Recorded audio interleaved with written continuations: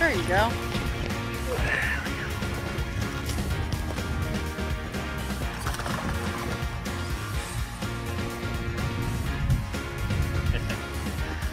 right, buddy.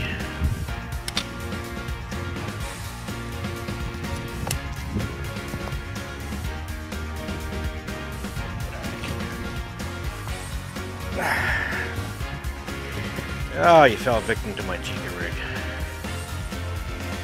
Stunning good too. Love it. Awesome. All right, buddy. I'll let you go. Woo.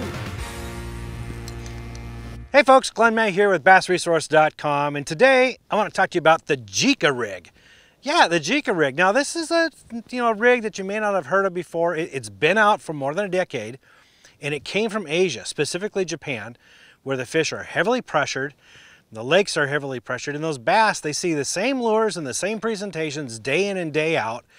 And so the Japanese need to come up with new and innovative ways to present lures in a manner that the fish haven't seen before, and that's going to get them to bite. And that's where the Jika Rig came from. It actually does that. So today I want to talk to you a little bit about this because this is a really successful way of fishing.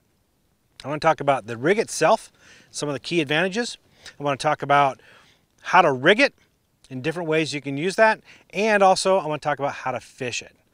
Okay, there's several different ways you can fish it. So let's talk about it here. This is the Jika Rig. See that? It's kind of odd looking. You got this weird dangly weight and you have the hook here. If you look a little bit closer, you'll notice there's a split ring right there. Can you see that? I know it's kind of hard to tell in this light, but there's a split ring. So the hook is not attached to the weight, rather the split ring is attached to the hook and the split ring is attached to the weight. And you notice also the weight's got this nice split ring, this snap hook. Sorry, this snap, which you can attach to the hook. That enables you to swap this weight out without having to re-rig the whole thing like you would a Texas rig.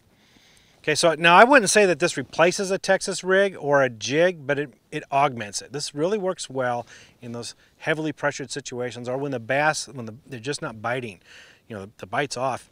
That's where this shines. So let's talk about some of the key advantages to this. First of all, as you can see, the hook, it dangles from the weight. It's loose. So that enables whatever bait you have tied on here to move freely about. It falls more naturally. It pendulums and swings and undulates, and it looks more natural and it looks more lively. So the bass are more apt to bite it. Also, with this weight hanging down here, so you tie to the split ring, not the hook, but the split ring. So that also enables the weight, the bait to move around more, but it also means that this weight hangs below the line. The line attaches here. So what that does is it falls straight down. And that enables a couple things. First of all, when you're flipping and pitching, for example, it goes through cover a bit better. It can get through those branches and stuff where the weight, that normally if you got the line tied in the front here, the line can wrap on something and pull it, and now you got it's hanging upside down in the branches or something. Well, this makes its way down through that cover a little bit easier, through the weeds, that sort of thing. But also because it falls straight down, you can target things better. For example, when you cast out, especially deeper water, like say 5 to 10 feet or deeper, with a Texas rig or a jig, it tends to pendulum down a little bit, particularly if you don't have slack line. But even with slack line, it'll pendulum a little bit towards you.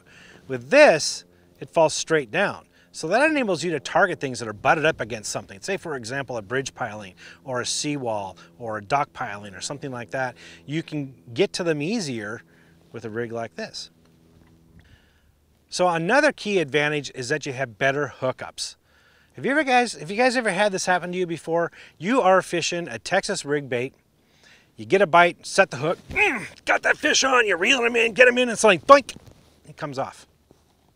You reel that bait in and you take a look at it, and that hook has barely even come out of the bait, if at all. What happened? Well, what happened is that the weight got in the way of the hook set. You see, sometimes what happens is, these fish, the bass's jaw is a lot stronger than what people think, and it'll clamp down on that on that lure. Sometimes it sucks the whole bait in, clamps down on that lure. Now you've got the weight that's, you know, this close to the fish's mouth, you know, 1/8 of an inch or so. And you set the hook. Well, the weight hits his lip, inner mouth. And as long as that fish has that mouth closed, you have him. But that bait barely moved inside his mouth. So the hook didn't have a chance to pop out, let alone get into his jaw. So literally, you're fighting the fish back as long as he has his mouth closed. And as soon as he opens his mouth, well, out comes the lure. And now you get this Texas rig plastic that comes back where you don't even have to re-rig it. You can just start casting again. I guess that's an advantage, right? Well, the Jika rig, see, the weight swings back. So when you set the hook, it's nothing but hook. So you get better hookups. It's much, much better hookup ratio with this. So if you're getting fish that aren't maybe biting very well, holding on to it for very long, or you're missing hook sets, you might want to switch over to this and give it a try. One other key thing about this rig that's really cool is you can use it for punching. You can heavy up, get a heavier weight here, and what happens is when you throw it over that thick matted vegetation, because the shape of this is more of a cylinder, it's got a point on it, it goes through that cover really well, and once it punches through, it pulls the weight and the line through. So what that means is that you can use lighter weight than you would use for traditional punching. And what that equates to is once it gets through that cover, it falls at a slower rate and a more tantalizing rate. And that often triggers more bites.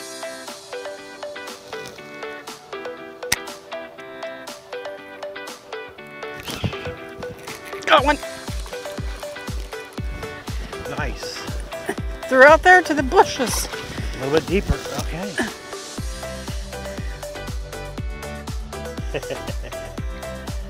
Nice. Come here.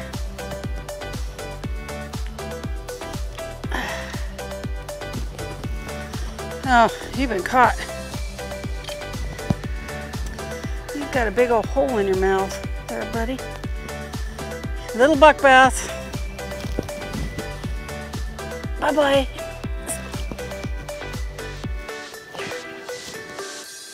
So as you can imagine, with a bare hook like this, you can rig pretty much any plastic bait you want on it, right? This happens to be a 3/0 EWG hook. Actually, this whole setup here is from Gamakatsu, and they call it the Jika Rig. I think you can buy a similar setup from Bass Pro Shops called the Jika Rig. So I don't know why marketers do this. Jika Rig, Zika Rig, Jika Rig. It's like the Alabama rig all over again, right? A rig, Alabama rig, umbrella rig. It's all the same thing. Why do they do that? I don't know. Anyway, sorry, side note. But anyway, you can have any kind of hook you want. So you can go to a larger size hook and use a larger size bait, or downsize to say a 1/0 and use like a 3-inch finesse bait, or finesse worm, or maybe a grub, something along those lines. So it's very, very versatile. You can use it in a variety of conditions. I like this Gamakatsu one because it's a stout hook, and I use it for pitching and throwing around heavy cover and heavy weeds. Now, that changes, though, kind of what rod and reel you would use depending on the size of hook you're using and where you're throwing it. So for something like this, I got a stout hook, 3/0 hook. I'm throwing it around heavy cover. So in this instance, I'm going to throw it with heavier equipment. I'm going to use braid in this instance because it's vegetation and wood. So I'll pick 50-pound braid, say for example, Seaguar Smackdown braid on a heavy power, a 7-foot to 7.4-foot rod, fast action rod. With a reel, you know, speed isn't the essence of this rig here, so I can go with like a 6:1 to 6:6 to 1 gear ratio. 6:1 to 1, I'll be specific, guys. I had someone yell at me at Facebook or on YouTube. 6:1 to 1 gear ratio, or up to a 6:6 to 1 gear ratio.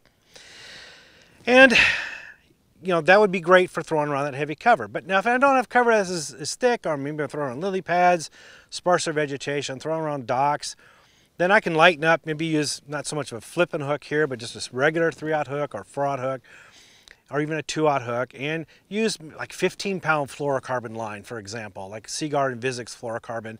Throw that around those areas with a 7-foot, 7-1, medium heavy power rod, with a fast action tip. And I'd use the same reel, same sort of thing.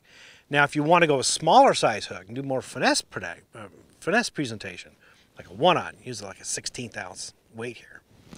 You can use that and throw it in, clear water, not a whole lot of obstructions, probably more rocky. There I would lighten up. I would use 6-pound line, fluorocarbon line, maybe Seaguar Tatsu line. Throw that with a spinning outfit, like a medium power, a 7-foot fast action rod with a spinning reel that's in the 200 to 2,500 range. There you go. Just like that.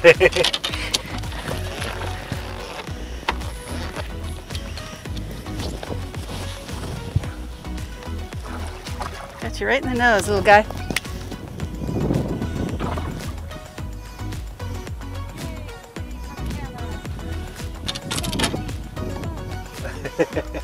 Okay, so quit, and I'll let you go.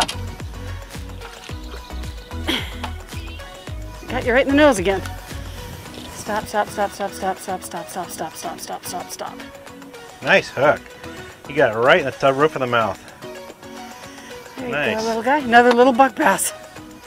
All right. Another little buck bass. Now let's talk a little bit about fishing it. Now, of course, I've talked about pitching and flipping and throwing it around heavy cover, and I think this works really well around that. You don't get as much gunk and junk wadded up around. You're not picking up a lot of weeds and stuff on this rig, so it works really well in those situations. All you need to do is when you throw it out, there's two things. If you get it into a bush and the line goes down there and you drape it over, say, a little twig or a branch, once it gets down there, just lift it up a little bit off the bottom. Just enough so the weight's maybe just barely touching or dangling the bottom. What happens is your line is attached here, right? On the split ring. The bait sits horizontally now. Whereas if you're on a Texas rig and the line was attached here, it would sit like that. You'd lift it up. But instead, it's now horizontal. And you can just jig that line just a little bit on a branch or a twig and hold it in place. And this bait's going to dangle and dance and move around. It's going to look really lively. It's a different look, a different presentation than what the fish are used to seeing, and that can trigger a bite. Another way to fish it is, say you've got it along a weed line or next to a bush or shrub, or you don't have the line draped over anything. Once you get it to land, lift up a little bit in here don't lift and hop. This is what we're used to doing with Texas rigs and with jigs. Don't do that with this rig. Instead, lift it up and let it glide. Maybe pop the rod the rod tip just so it quivers just a little bit, but just lift it up a little bit and let it glide. So what happens is the bait comes up and now it glides along the bottom and then lands. Okay, it looks like something swimming along the bottom now. It's got a horizontal presentation. Okay, I like that a lot.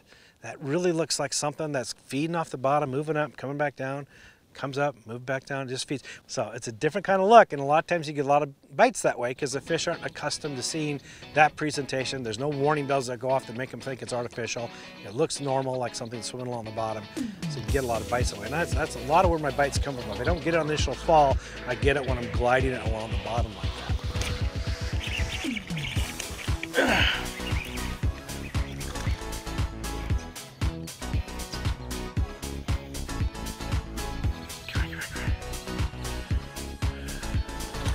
Woo! Come here, buddy. Come here, buddy. Come here. Nice fish. There we go. That's better.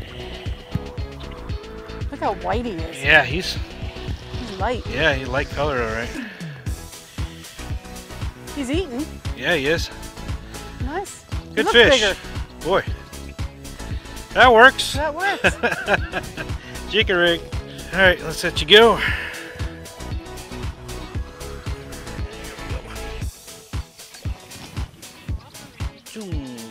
Off you go. Along those lines, one of the things I've been experimenting with is using swimming worms. Swimming worms like 8 inches or longer, big worms. And I found that it works a little bit better than a Texas rig, because with the Texas rig, you got that nose up presentation. You're bringing along, especially with those longer worms, they kind of swim through the water like this. Well, with the Jika rig, because the weight's down below, it holds it down, kind of offsets the pull on the line. They balance each other out. They balance each other out, and guess what? Your worm swims horizontally. Okay, it looks normal. It looks like something that would normally swim in the water. And that could be the difference between getting bites, guys. It's just a little subtle things. It's not a major difference, but it's those subtle things, especially when the bite is tough. That's when the Jika rig shines. So give it a shot, guys. I think you're going to really like it. I don't think it replaces a Texas rig or replaces a jig, but it's something to pull out when the bite is really super tough. This can save the day. I hope that helps. For more tips and tricks like this, visit BassResource.com.